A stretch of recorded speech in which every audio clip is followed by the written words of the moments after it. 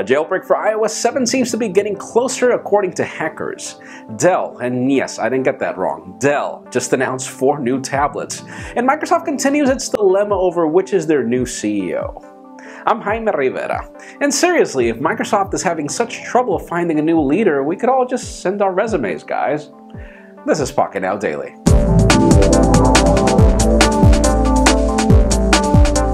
So let's start today off with some unexpected but actually cool news. Do you all remember a company called Dell? You know, they used to be the biggest PC maker years ago. They even made some really cool pocket PCs and some awesome smartphones. Well, even though they've been kind of hidden from the mobile space, they actually launched 4 different tablets today by the name of Venue tablets. And don't get confused, the Dell Venue 8 Pro and Dell Venue 11 Pro are actually the Windows 8.1 tablets, and then the Venue 8 and Venue 7 tablets are their Android tablets, and these tablets actually have some very capable specifications. Links down below for full details on these tablets, and we actually already have hands-on videos on everything you can expect from these. These are actually some very interesting products. It's great to see Dell back in the game. Let's just see if these things sell. Now, another company that's making some interesting headlines is LG, as they've now confirmed that they'll bring a smartphone with a flexible display, just like Samsung, and even with the rumors that we had from Apple yesterday that the iWatch will bring a flexible display. We did hear that LG and Samsung had ordered flexible displays, and as it turns out, just like Samsung is going to bring a new higher-end lineup of smartphones, well, LG has got the Z lineup, and their Z lineup will bring flexible displays along with other better flagship specifications. So links down below for details on that, and let's see which one comes first. I mean, apparently these 2 companies are going to bring something by the end of this year, aside from what they already have. Now, an interesting twist in the news is there does seem to be some drama in Redmond over the next CEO of Microsoft, and Alan Mulally, fourth CEO, seems to be a strong candidate. A lot of people have been talking about it for the past couple of days, up to the point where it's taking the internet by storm. Nobody wants a car maker CEO to be the CEO of a software company.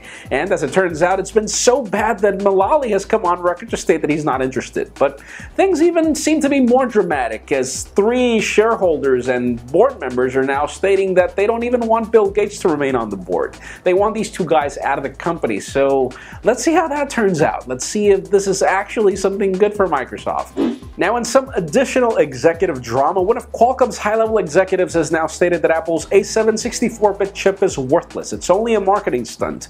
And according to his arguments, which are kind of right, the only thing you can actually do is install more RAM on the phone, which you currently can't, and also install some more complex server-based applications that you're not going to do most likely. Or, well, let's see what Apple has planned for this. Obviously, what's even more ironic is that after he stated all this, he said that Qualcomm's next move is to bring 64-bit chips to smartphones. Which makes you wonder, I mean, why doesn't the guy make up his mind? If he doesn't like the thing, why does he criticize it and then say that they're going to actually do it as well? And finally, for the hot news of the day, those of you interested in jailbreaking iOS 7 will get some good news very soon, probably. We all know Evasion revolutionized jailbreaking on iOS 6, and as it turns out, Evanders, which is the hacker behind Evasion, has now confirmed that he's already got all the pieces to the puzzle to be able to do it on iOS 7, and obviously now he's just got to test it on a phone and obviously make this user-friendly for everybody else. But, you know, this leads me to the question of the day.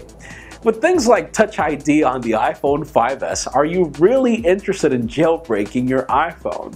In my particular case, honestly, since the Touch ID information is stored on the chip, and it could be accessible to anybody after jailbreaking your phone, I would think about it twice with the iPhone 5S, or pretty much any phone, you know, rooting any Android phone with a fingerprint scanner in the future, since this apparently will be a thing in the future. But leave us a comment down below. If your phone has a fingerprint scanner, would you be interested in hacking it?